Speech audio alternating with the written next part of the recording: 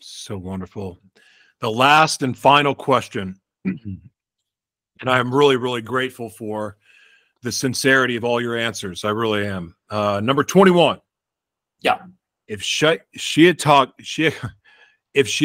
vision were a constellation, which stars would form it? Oh, that's a great question. First of all, I can't believe we're on 21 already, right? It feels like we're only on number 2. I know. And you've just asked me a question which is going to highlight my limited knowledge of the star constellations, but that's okay. I'm a Star Trek fan, so I'll just make up. And Perfect. I'm a Star Wars fan. Yeah. I think, what are the constellations it would involve?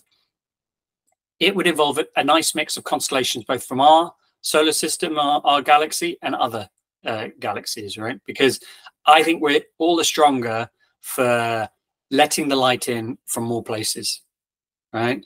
More stars rather than less stars, right? And more variety of stars is the constellation that I would like to cultivate. So I don't know their specific names, you know. It can talk about the bear and the archer and all those things, but you know, let's bring together a diverse set of stars, and then we'll all be grateful for the light that shines.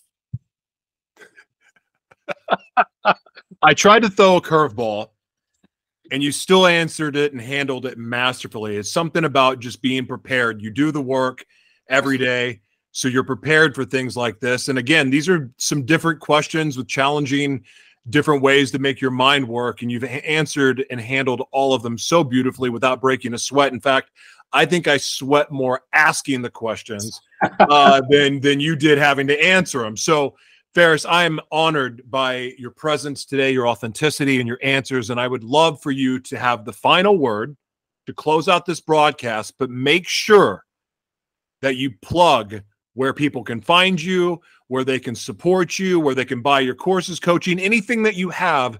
The floor is yours to close us out.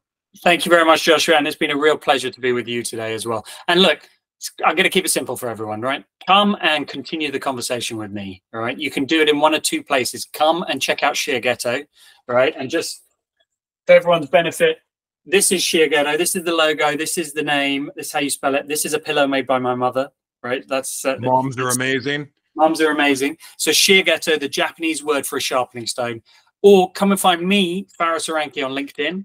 All right. I post every day. I reply to every message I get. I just love chatting.